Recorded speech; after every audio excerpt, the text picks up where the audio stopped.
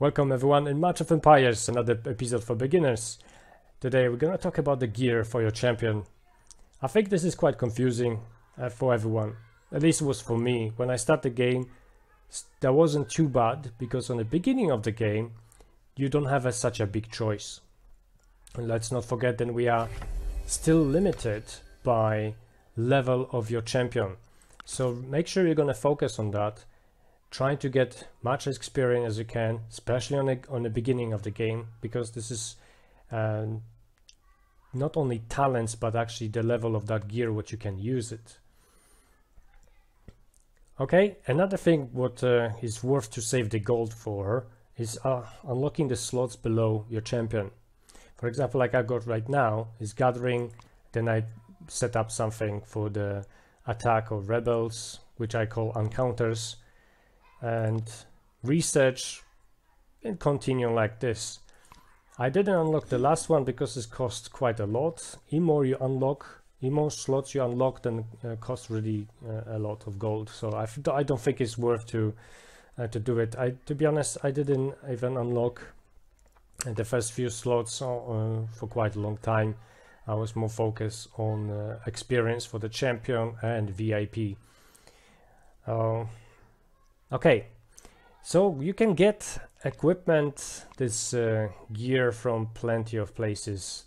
Because of the game update, we got equipment library where you can check what kind of equipment and where to get it. For example, I never took the part in the tournament, so I will never get any of this crap. A bit shame. And again, Atlantis is quite difficult, so you need to make sure you are ready for it. You got gold and everything else. You need to be really ready. But there is many other ways to get it. I think the encounters is the best way, and then Dark Citadel if you manage with your team to get on a very good level of a chest. So this will gonna provide you with something really cool. So that's what we got right now. Running Wildlands, it's those encounters. This is what they're gonna give us right now. And what I want to tell you straight away, I've seen some people wasting some of the gear to upgrade those stars on it. I think this is a very big mistake. I know some players use it to upgrade on a purple, one of those. You start wasting other this from the same level. You have to use it to upgrade. Let me show you. If I wanna upgrade this helmet, then I can use only this stuff, and this is really massive waste. You're collecting those for the future, which you can produce better legendary equipment. Legendary is the best thing what you can get in this game. I got few. I'm still not the best in it, but I'm doing whatever I can. This is a time-consuming game, and let's not forget I'm not playing that long. I always trying to mention about this. Don't compare my base to the player who's playing for like over a year or 2 years on it, okay? Because that would be very unfair. If I would be playing for 2 years right by now, this would be absolutely different. To be honest, I have to make my changes myself a lot here. I actually doing this once in a while, and sometimes if you play all the time, I mean like every day you are on, then you can actually keep an eye on it and always change to something whatever you actually manage to get, so you can be always on time with the new equipment.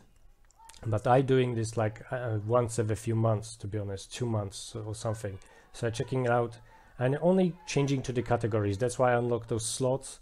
This is really game changer, because if you're gathering and then you have to quickly attack encounters, for example, I can go for one right now. See, there is level 2.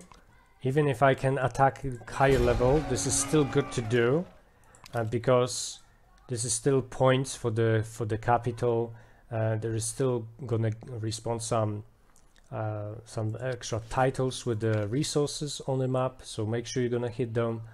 Don't just think then it's not level what you're looking for, and then you're gonna waste that 10 minutes waiting for them anyway. It's better to just hit hit them, and sometimes when they are marked, then you can go get some social points as well. Guys, don't forget, and if you got any questions about the videos and the things what I'm doing here, make sure you're gonna leave it in the comments below. I always answering the messages. There is absolutely no problem for that. Okay, there is lots of going on here. They're a very good way to, especially on the beginning, to get some equipment. You can use the adventures. The only thing what you're gonna have to do is go to tavern, and if you're gonna customize your party members, then you just have to hire a few guys, like I'm gonna show you, like right here I've got, which is gonna give you a very higher chance to find the equipment. So every time you're gonna finish some adventure, you might gonna have some gear. But guys, remember that also don't rush too fast with the legendary. Let's just go to crafting, for example, with the legendary, because remember the some of legendary require you 60th level of your champion, and some of them are lower, excuse me, but there are also new ones with very high level, yeah, 75 already here. So you make sure what's your goal, what's your target. I think the best is when you're attacking encounters, because that's, you have more chances to get the same kind of equipment. And then, like I said, you don't waste them to make those upgrades, so extra star, and then you're gonna have a 2, 3, 5% more on some of the books on it. This is the waste. You be patient, you wait, and you keep upgrading for a higher level. The only thing what is gonna cost you is patient and a little bit of coins. So I got actually too many of the shoes and stuff, but from this I already got that. Oh, this one we can make the upgrade, so yes, definitely. Don't worry, again, if you're not on this level, every player have to start from the scratch, and you know, going one by one, higher and higher. And when I'm doing this one right now, but also I was doing this from the common to uncommon and higher.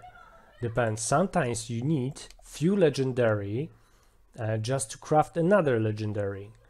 Not sure if it's here. This is all purple, but there are some situations when you need, I mean, some mix of. Oh, you can see this one, right? So you need lots of other legendary gear just to craft this one, and the cost is unbelievable, 250 million coins. I don't know even if it's worth that much. But okay, the choice is massive. You can see that's why it's really worth sometimes to focus on one, like doing one by one gear and what you're looking for. If you're looking first for the building, then you focus on a building. Don't try to do attack, research, and everything else all in the same time. Be really patient with this and try to get those chests from the encounters, because this is later you're gonna probably have a mix of them, of this gear on your champion anyway, because this is all depends how it's going to be making your life easier. Like I got on gathering, I got right this, but I didn't add this double blade for the better gathering. Is actually army load 7% on it, so this is what I wanted right now. Soon I'm gonna have another level. That's gonna take a little bit longer, but that's what you have to do. This is on the beginning. I wouldn't even hesitate to spend a little bit gold to buy, you know, the higher experience pack, you know, as possible. But this is just on the beginning, just couple levels up, because those talents gonna actually provide you the better boost in the gear. But remember, the main thing is VIP. I'm gonna make a separate video, and next part gonna be about gold. So make sure you're gonna check this out. So guys, I think that's it. There's nothing else to say, because every player got a little bit different tactic, and what I wanted to say, to not waste the gear to the stupid upgrades of the, you know, the small ones with the stars. Always wait for the crafting to the higher level. This is the best and the best way to get something.